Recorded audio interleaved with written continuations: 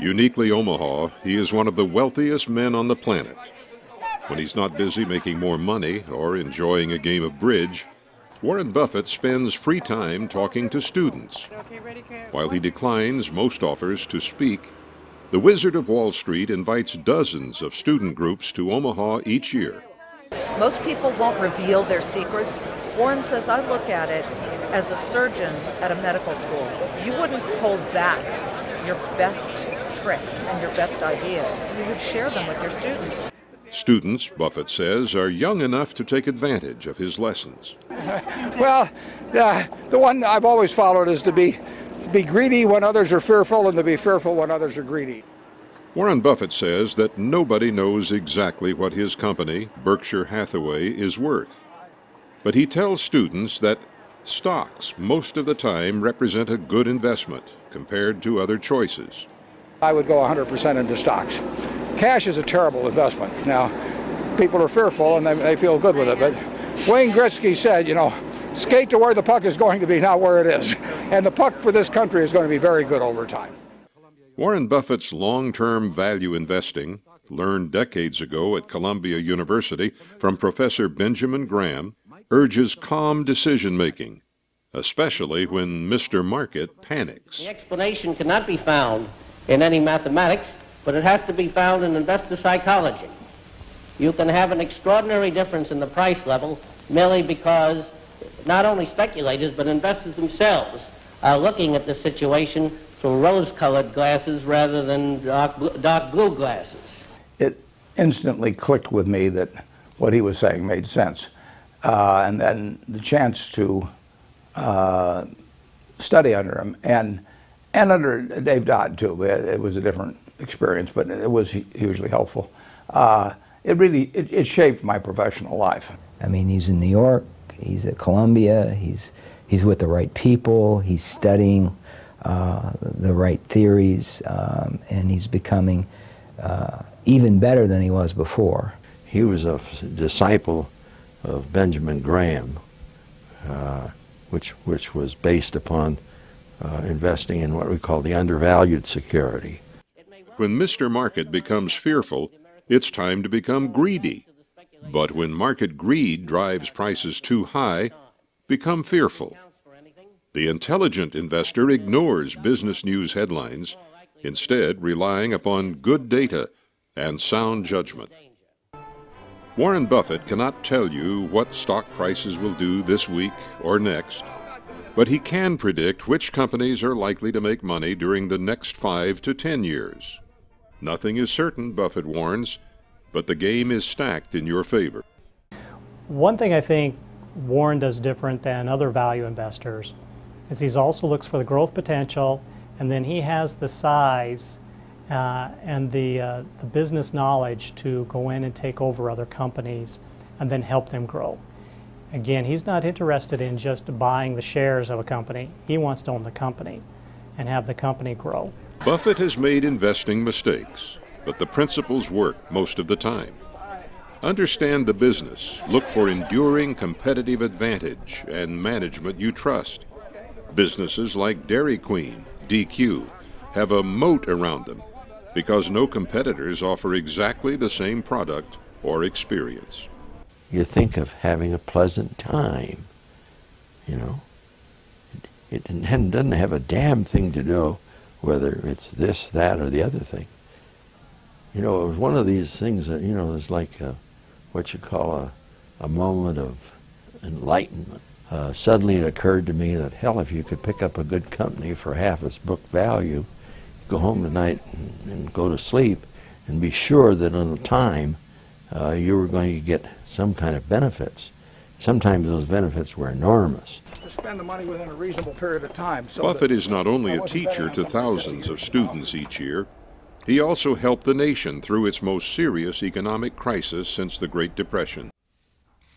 Unmoved by financial fads, he's doggedly sought out value, put his weight behind companies with promise, and demonstrated that integrity isn't just a good trait, it is good for business. President Barack Obama says Buffett was his most valuable economic advisor when running for president in 2008. I think it was both a time during which we all needed to be calmed. But at the same time, you see the elements of teacher going on as well.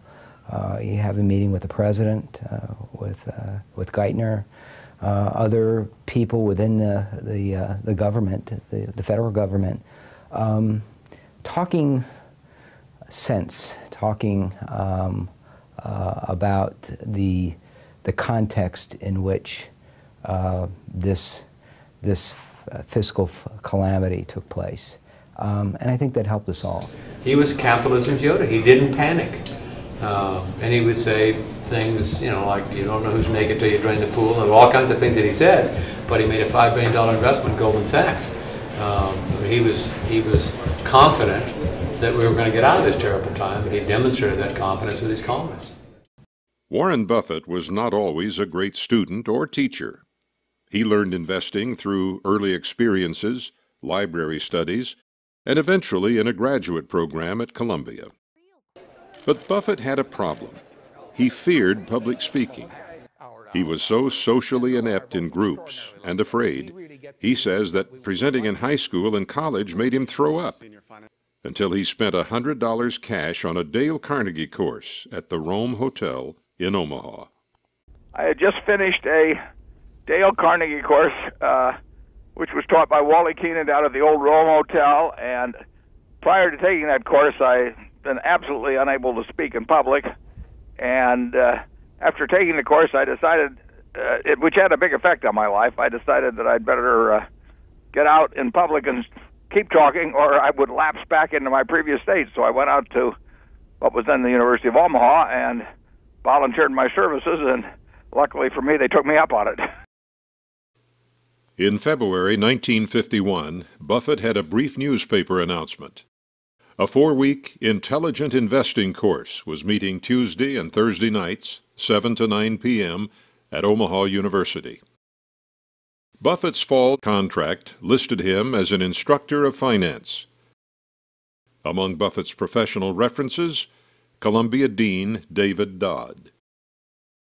I believe that was the only class that I taught for where I had to grade the students and so on. So I went into that class, and they were all, practically all of them, about my age. I was the youngest looking one in the group, if I wasn't the youngest. But I enjoyed it. I was there to try and get a message across. A half-century later, Buffett's former students remembered Buffett's brilliance and passion. Warren was just a data bank. He'd just store all this information. And I don't really relate to him going to a book. I can relate to him delivering his or addressing his class and answering questions without referencing anything. He knew what he was talking about. I was quickly quite an admirer of him, because it was the first time I had ever run into anybody that explained investment strategies in a way that I thought made a hell of a lot of sense. When he was teaching the class, it was like visiting with a bunch of friends. It wasn't like, talking to a group, making a speech to a big group of people. Well, it was Bob Russell was a fraternity brother of mine, and I was a major in sociology. And so he told me about this class of investment. So I says, okay. He says, well, Warren will give you a good grade. I says, okay. I didn't know Warren at all at that time. So I took the class, didn't get the good grade because he is an honest person and he gave me what I deserved. So that's the way that went. I had heard about Warren's financial past and the record, so to speak, and when I heard he was teaching at the adult school at Omaha U, I decided to take it, and I'm sure glad I did, because I got to know him, and that wasn't bad. My Aunt Alice, for example, took a very early class with me, and there were friends of mine that would come out and take those classes, and I met a lot of nice people through teaching there early on. Teaching placed Buffett, the son of a broker and congressman, in front of potential clients. He convinced some of them that he knew more about investing than they ever could. They trusted him to invest their savings.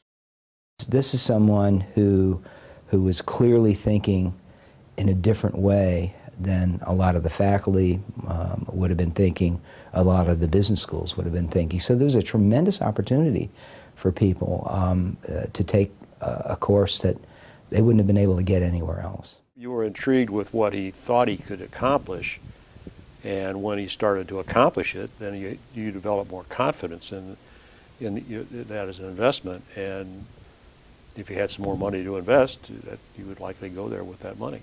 You had to have $10,000 in order to invest with him, and you couldn't, when you gave it to him, invest, you had no control over it. He had to say so on how he was going to invest his money. Well, he's made several people billionaires, of course, we know that since then. So, but I didn't have $100, let alone $10,000, being a student, you know. I asked him one time also about picking stocks, and he said, you're just as well off to take a dart, throw it at the Dow Jones and see where it hits and take that stock, buy it, which is kind of an interesting one. They said they didn't always know exactly what he was talking about, but they were convinced that he knew more than they did about investing. Yeah, it's kind of like when I was a kid and he tried to help me with my math. I knew he was right, I just couldn't figure out what he was doing. We thought we were learning, but you really didn't learn until you started doing business with Warren. By 1962, the last year Warren Buffett taught at Omaha University, the April 30 to June 11 course was simply called Intelligent Investing, and he was paid $450. The timing coincided with a steel crisis that led to a brief but large drop in stock prices, the largest since the Great Depression. At about the time Buffett's last course was ending, he was interviewed in this newly discovered KMTV footage. Well, some observers from time to time say that the stock market is a forecaster of events to come. Can you predict, or would you care to take a look at what you think this might be forecasting, the decline? The stock market has been a good forecaster from time to time in the past. It also has been a rather poor forecaster occasionally. For example, the last 4 or 5 years, the stock market has been booming along and presumably forecasting better business, which has really not materialized. Corporate profits are not any better than they were 5 years ago, but stock prices are 50% higher or thereabouts. So maybe the stock market is really correcting a previous incorrect forecast this time rather than making a new correct one. Well, in a nutshell, Mr. Buffett, can you give us your opinion of just exactly what happened, what caused it? Well, there was undoubtedly some forced selling the week when the stock market hit the news. The previous week, prices had declined about 6% for the week on average. And there was some stock that was forced upon the market both by margin calls from brokers and some that was forced out by improperly secured bank loans. And this in turn set up a self-generating mechanism on the downside for a while, which we may have seen the last of and which we may not have seen the last of. The interesting thing about this, that's a pretty long piece of film. Yes, it is. And it's not edited, it's not cut. Yeah. I'm wondering if it was ever broadcast. It may not have.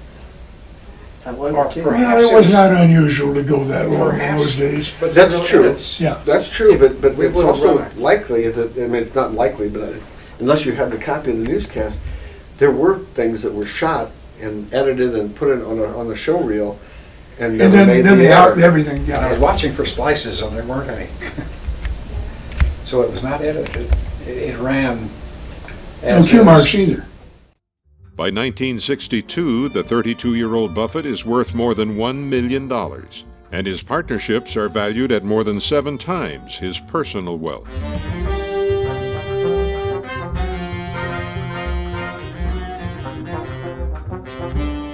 Did you ever imagine in that first investment? No.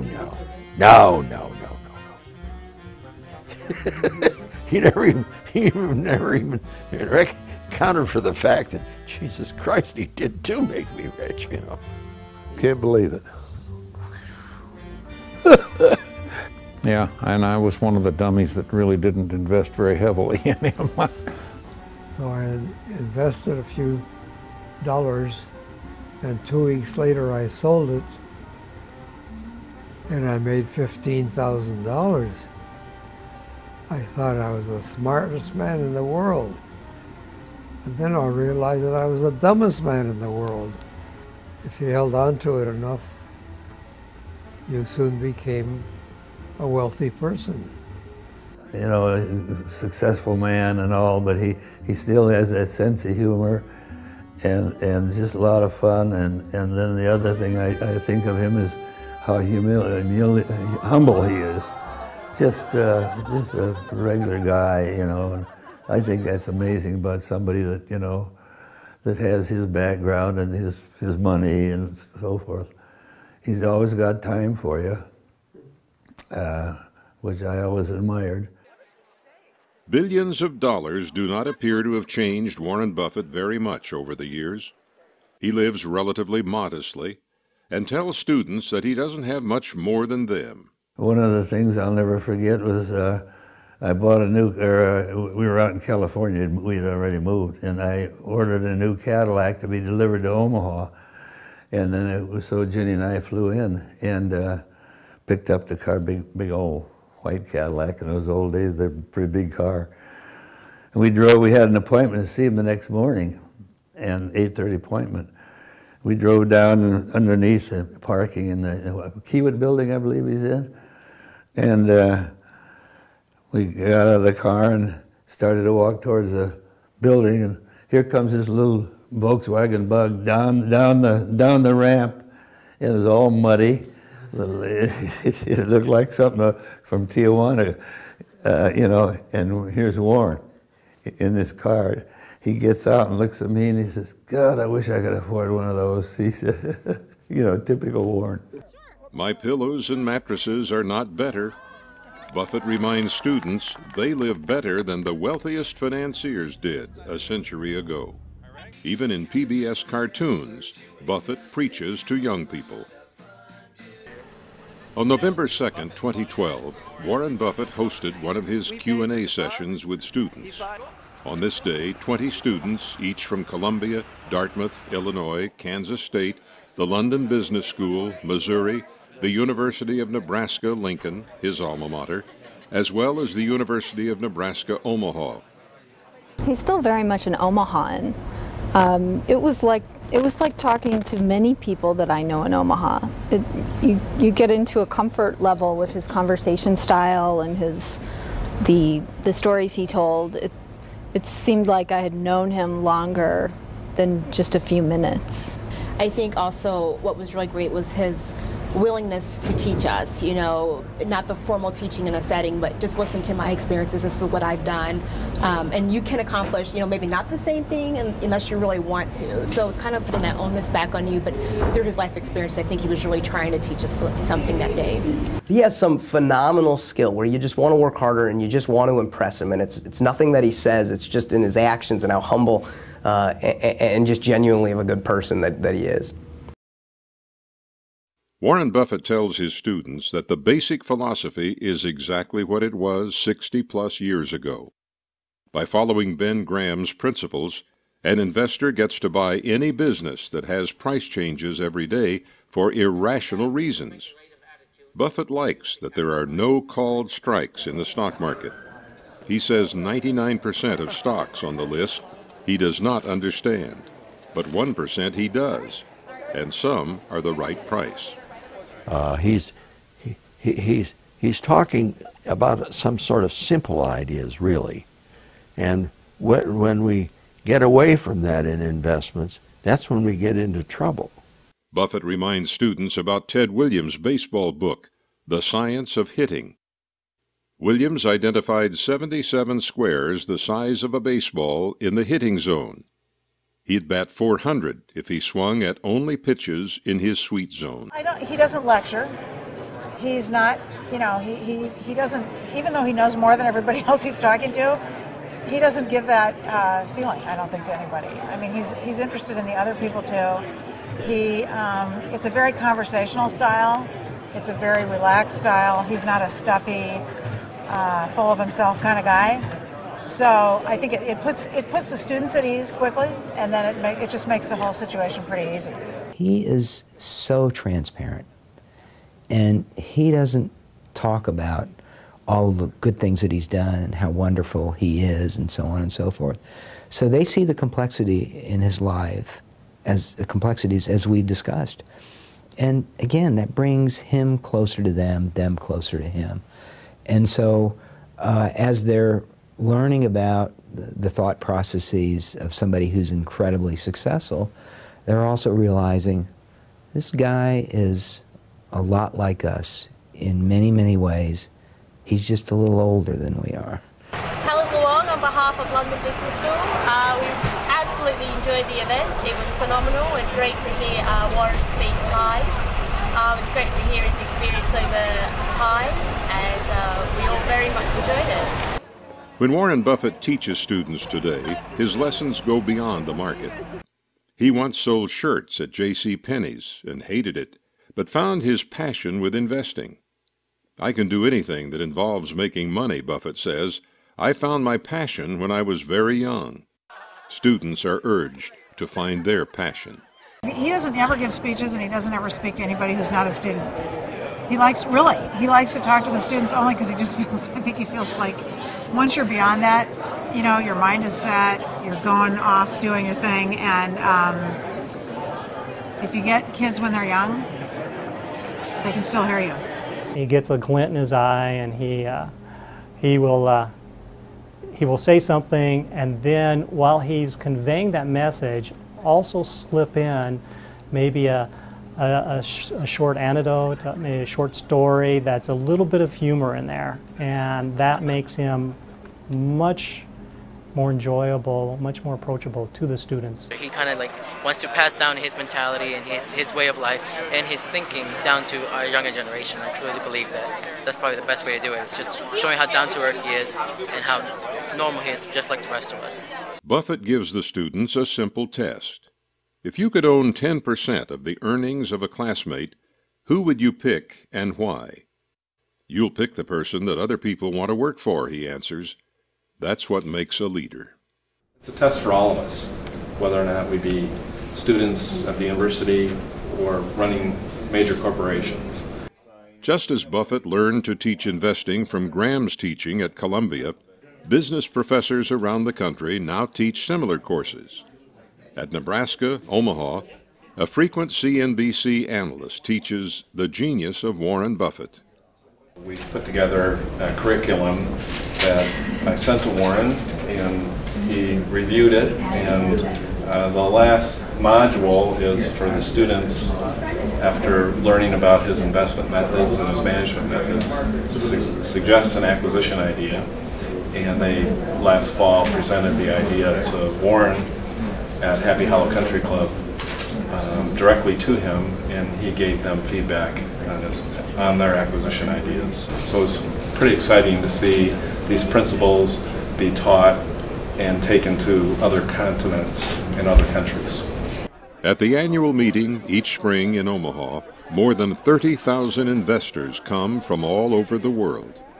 They filled a CenturyLink arena and patiently listened to Buffett and longtime partner Charlie Munger explain investing. For about 6 hours on the first Saturday in May, Buffett teaches in his largest classroom.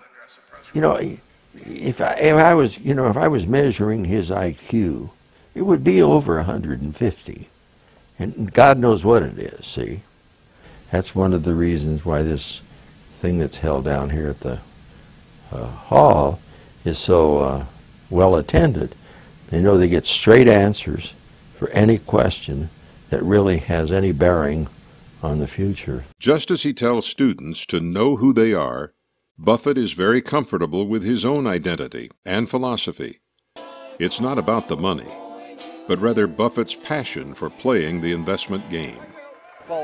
Warren Buffett says he was programmed to love investing and making money. Mr. Buffett, the teacher, sticks to his lesson plan.